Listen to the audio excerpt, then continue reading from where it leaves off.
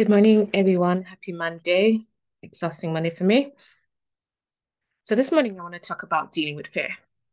Because fear is a strong emotion that closely related to anxiety and worry. It often occurs as a result of some threat or situations of danger that is apparently unavoidable. One thing we learned from COVID-19 is how suddenly a pandemic can strike fear in the hearts of an entire nation. We saw people panic buying, and now we see people still living with this fear. Some people try to mask that fear by just pretending that does not exist. But as we know, the numbers are rising, people are getting sick, unexplainably sick. So people's heart are fearing them with fear. There's been an increase in heart failures and heart issues, especially among the young.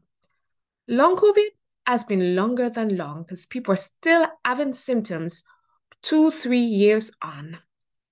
People, it makes you wonder what kind of a virus is this? That 2, 3, I mean, everybody's trying to tell you that it's like the flu. Who gets the flu for 3 years in a row? There's no such thing as the long flu. Wake up, folks.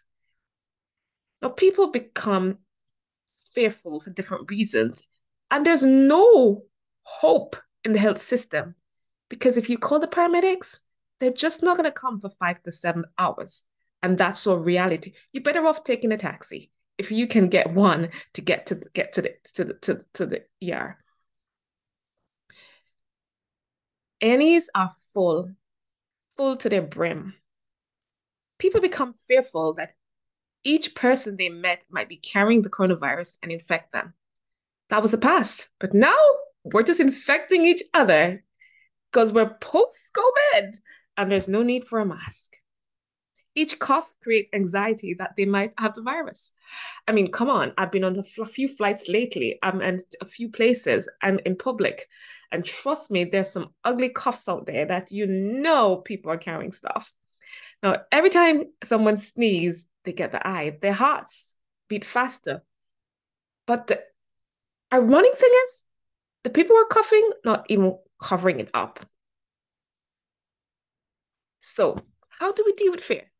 We've gone past the initial fear and initial, oh, every cough or sneeze is COVID. So now we're normalizing it. We just see in China, they're demonstrating for their rights to a little bit more freedom from the lockdown system.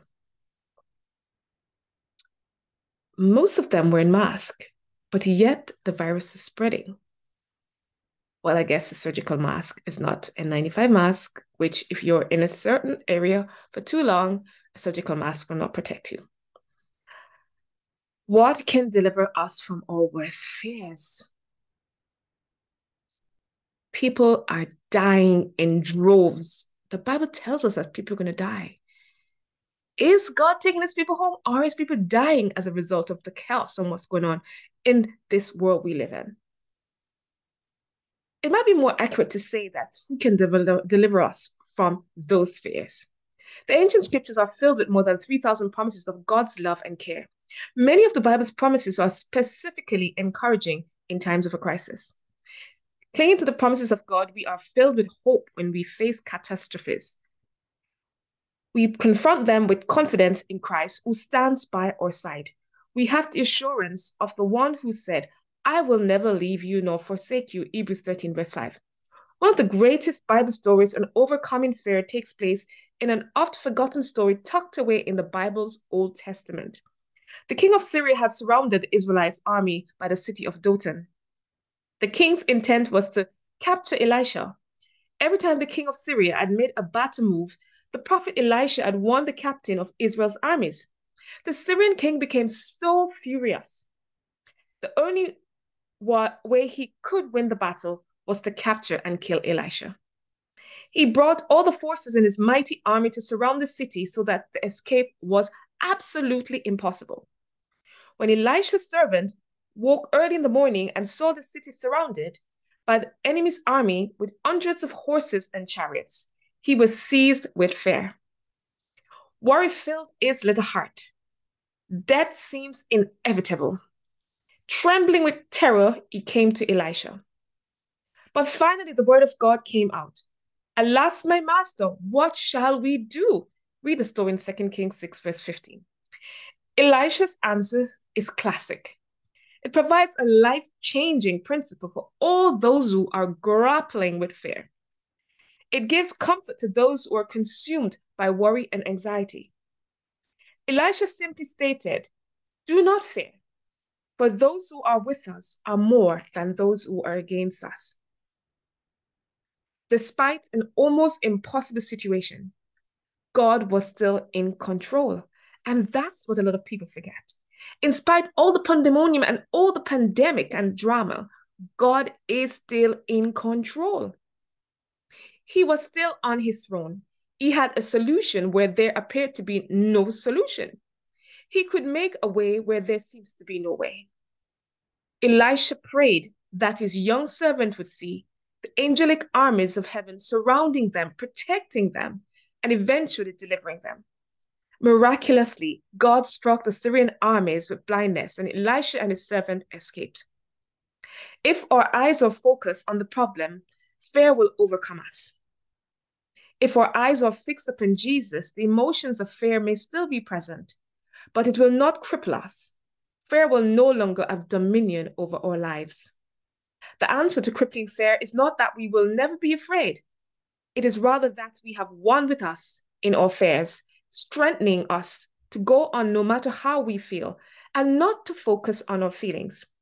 We have one who is larger than our fears, bigger than our worries, and greater than our anxieties by our side. And he has practical, down-to-earth, real solution to our problems. The sense of the presence of God is the antidote to fear. We were created to live by faith, not be consumed by our fears. A popular 20th century preacher once said, "I am inwardly fashioned for faith, not for fear." Fear is not my native land. Faith is. I am so made that worry and anxiety are sand in the machinery of life. Faith is the oil. I live better by faith and confidence than by fear, doubt, and anxiety.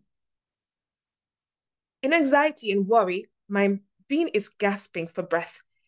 These are not my native air.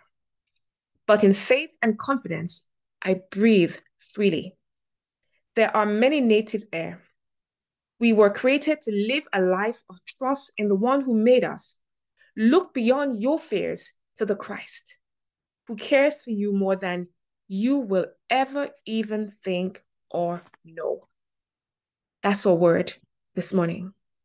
For I have not given you the spirit of fear, but of power and of love and of a sound mind. Isaiah 40 tells us, fear not, because God is with you.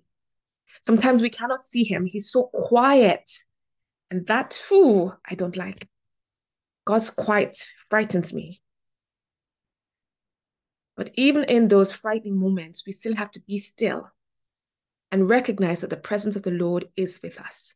Dear Heavenly Father, thank you, Lord, for the reminder that we should not fear, that we can trust you in the times in our lives when, even when we feel afraid, we can still trust you. Lord, we surrender all our anxieties and all our fears to you this morning. And we ask you to come in and to take charge. Holy Spirit, we surrender to you and ask you to fill us up and help us to be bold and courageous, knowing that God is with us. Open our eyes so we can see, Lord. Like Elisha's servant, we can see, God, that those for us is more than those who are against us. Encourage our hearts and soul in you today. And go ahead and fight our battles and blind the eyes of the enemies for us. In Jesus' name we pray. Amen. Have a blessed day.